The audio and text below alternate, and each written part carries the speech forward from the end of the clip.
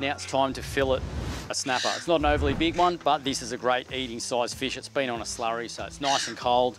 Now, when you fillet fish, if you're going to do a bit of it, you're going to need a couple of knives. You have all sorts. This guy here is soft, flexible, really good for cutting around bones and fine fish like whiting. This one here, bigger blade, heavier, great for a species like this where I'm going to work around through some heavy scales and then over some bones. So to start, like always when you do a fillet, get your fish into a good position, make your first cut. I like to start up here, make that first cut down behind the head.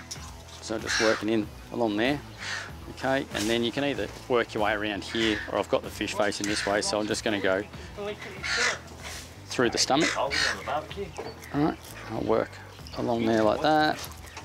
Just run that knife along there, spin the fish around, and then we're going to work down the backbone here, like so.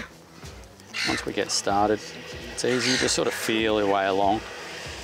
And then when you get into the right position, like this, get those scales off, go back in, and then run that knife down like that, just nice and steady.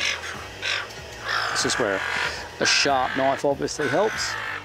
And then peel that fillet up, like that. Spinning back around. I'll work along there. We're just working our way up to the backbone, which is quite round on a snapper, if you look in there. Okay, from this point, open that up, and now we can work the fillet away, like that. We peel it up. I'm not trying to chop through bones. Okay, work our way all the way up here like this. Don't have to be fast, just keep doing that. Right. There we go. Just peeling through. Now I'm going to show you one little trick that I learnt at Norfolk Island. Get your fillet. So I've worked my way all the way up to there. We've separated everything up to this rib cage. Okay. What I'm going to do now, pop a couple of scales off there.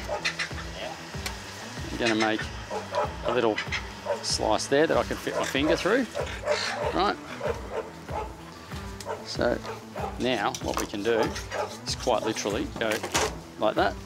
What we want to do here is we want to remove these pin bones along here. I don't like bones in fish at all. So I get the knife, run it along there. Okay, just either side of what would be its lateral line, just like that. Okay, and then from here, it's a very simple matter. We've got our finger hold, all right? These birds are noisy. We're going to skin the fillet, just like that. So you've got this nice piece here, all right? And you've got that nice piece there. No skin, no scales, no bones. And then that bit there is full of those pin bones. So we get rid of that. And then you just repeat the same thing on the other side. That's how to clean a snapper.